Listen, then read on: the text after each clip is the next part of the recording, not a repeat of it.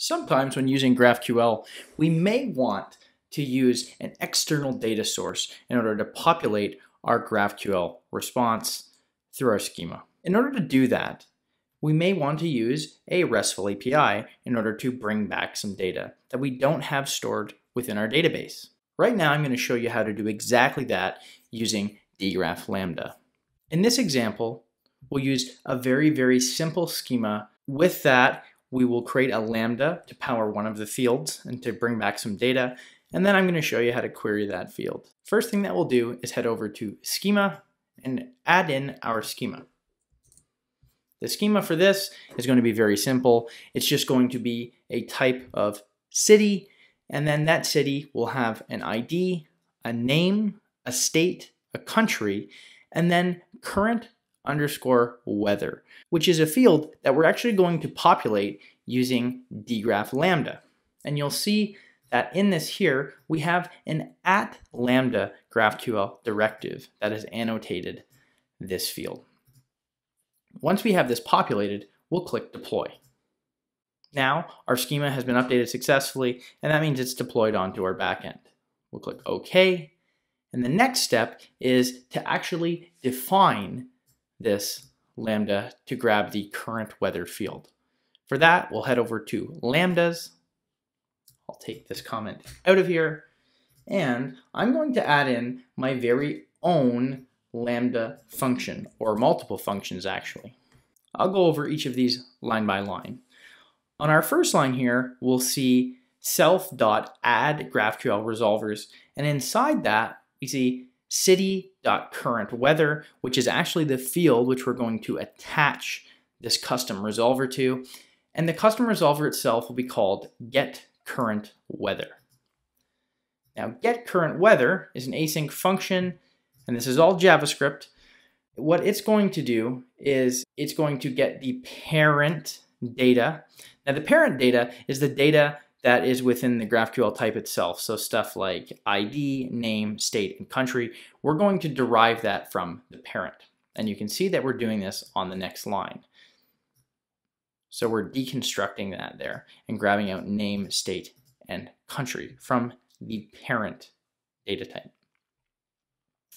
Next, you'll see that we call this function getWeather, and we'll skip down to that right now. GetWeather is going to take 3 parameters, which is name, state, and country. It's going to build a URL. For this, you'll see that what I've done is built a dynamic string here, a dynamic query string based on some string concatenation here. So we've added name, state, and country, and I know this is what my URL needs to look like in order to grab back that data through a GET request. And I've added my API key on the end there. What you'll see is that I then do a fetch with that URL, so it's going to perform a GET. It will then take that response. I then will get that and format it into JSON, which is data here, and then I know based on how this is structured, I want data.weather at 0, .description, and that's just going to bring back a simple string description of the weather, like cloudy, partly cloudy, sunny. Those types of responses are what we'll get. The cool part about this is that the actual user of our GraphQL endpoint is not going to know that we're grabbing this info from an external resource. It's just going to happen in an instant.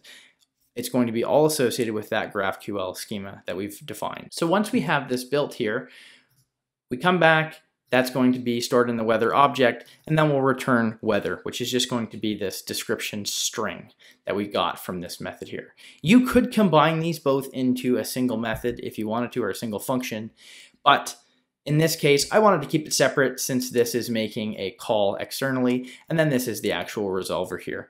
Just for simplicity's sake, I wanted to keep it separate, but you don't have to. You could do this all within one.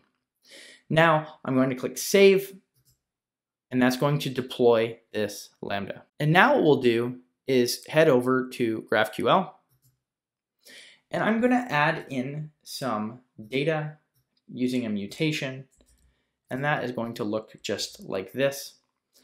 I'm going to do my mutation, add city, input, name will be Toledo, state will be OH or Ohio, country is US, and then the number of unique identifiers which are created.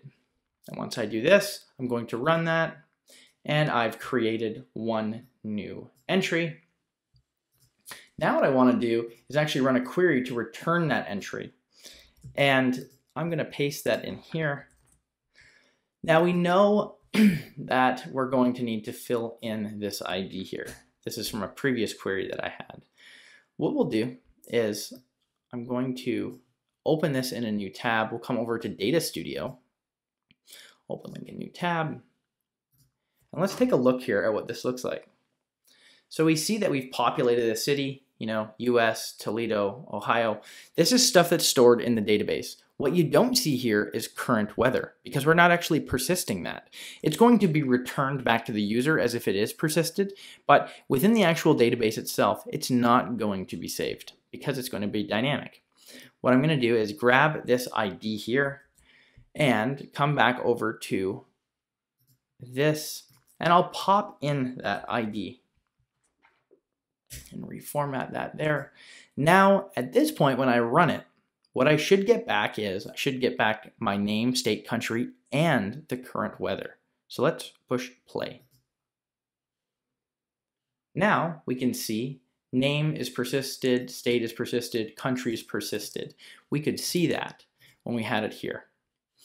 What isn't here is the current weather, which we can see is scattered clouds. And that's actually being brought back by that RESTful API call within Dgraph Lambda. So obviously this is quite a simple example, but it should allow you to build out some more functionality if you need to use RESTful APIs in order to perform or retrieve some type of external data or business logic.